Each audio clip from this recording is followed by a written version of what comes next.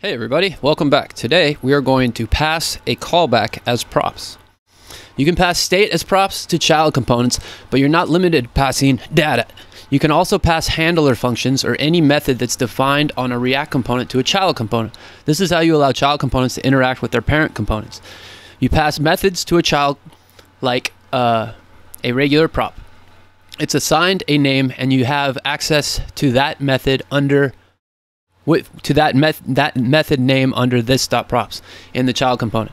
There are three components outlined in the code editor. That my app component is the parent that will render the get input and render input child components.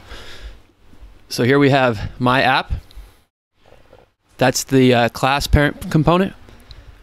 And then we have get input and render input, which are both child components.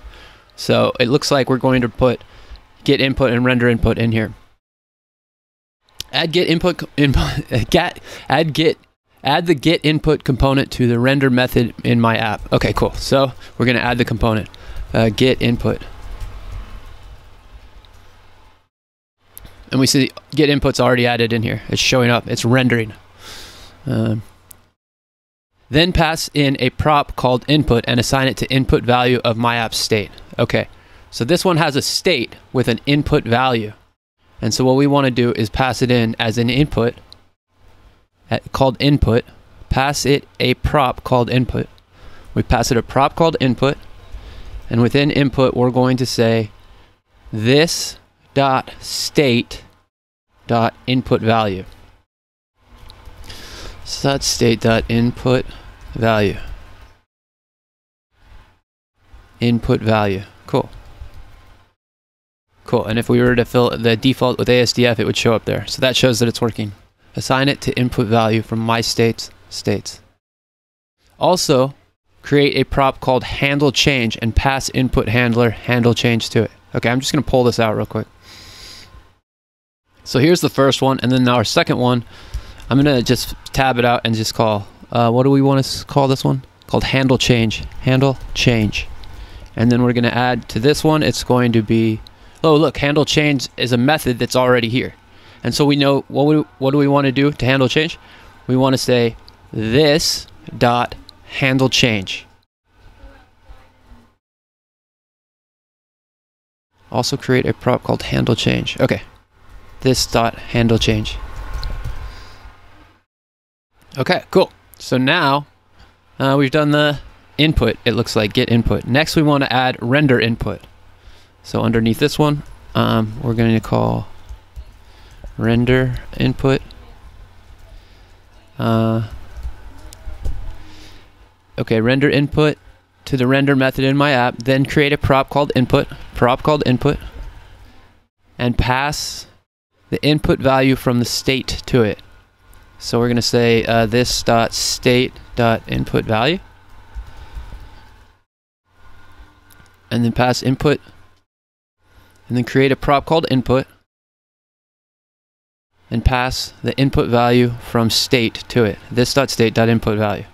It's important to say input value because that's the state input. This is the state, and then we have to say dot input value in order to get this. What is an empty string right now?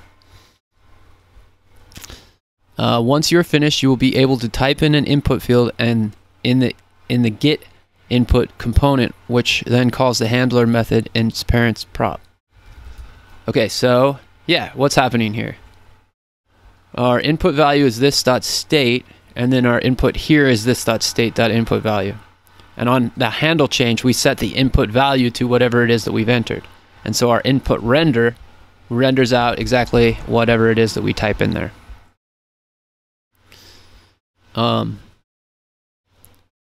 This updates the input in the state of the parent, which is passed as props to both children. So yeah, it's just saying that because we set the handler over here in the input form, the state is actually being reflected down into the props of this one. So our get input receives it, and it sets data in this main my app component. And then down here, we still, because we're just passing down the props, it also is pulling in from the props right here. And so in this .state.input value is being sent down the tree as a prop. So that's, yeah, I was just saying, observe, that's what we were doing. Observe how the data flows between the component and how the single source of truth remains the state of the parent component. Now, this is, okay, oh, look, they're about to say, admittedly, this example is a bit contrived, but should serve to illustrate how data and callbacks can be passed between React components. What's great about this is if you change something related to the state anywhere in the application, it's going to be reflecting automatically in this stuff, right? Useful programmer. So yeah, that's the whole idea here, is that you want to be able to recognize how this works. Now, this might seem like they said, this might seem like a contrived example, but it's not. This is actually a very important concept. So I'm going to go over it one more time. First, we have my app, and it has a state with an input value. The input, and then we have within the object, we have what's a function called handle change, and we're binding the handle change object to handle this object. That's why we have to put this in there and whatnot. So handle change is an event where whenever it's triggered, handle change is a function in which whenever it's triggered, it sets the state of the input value, which is this guy, to whatever is in the event.target.value area, which is this way, this area. Okay, and then so then we render the get input and the render input, and then what we do is, well, we render, we call, if we React automatically calls the render when well, it's actually being called somewhere else behind the scenes here, but it calls the render function, which makes it so that it prints out this single div, and within this div it renders two input forms, and the forms is, this is the one input, and then this is the other input component. It renders two input components, and these two are them. And so within this one, it has we set a prop of input equal to the state, this.state.input value. So we're saying whatever the value, oh no, we're saying the prop of this. So whenever this is being rendered, we're saying the input value, the prop of input is equal to the state input value of the main object. And also we have the handle change function, and we're saying handle change is equal to this.handle change, which means it's equal to this function. And so we pass that to get input. This is a constructor, this is another component.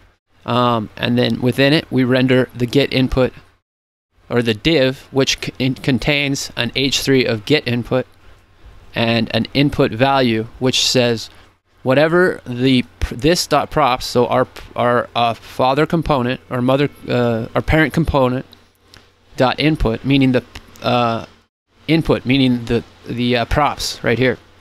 This.props.input, this.props, which is this, dot input. And so we're setting the value of this input to be whatever the state was of the my app component.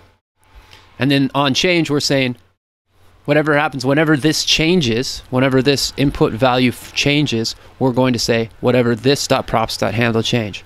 This.props.handle change brings us to here, which brings us to the state of this handle change. And so you can see that even though this is a very lean component, it actually has access via props to functions in its parent component, which is really powerful.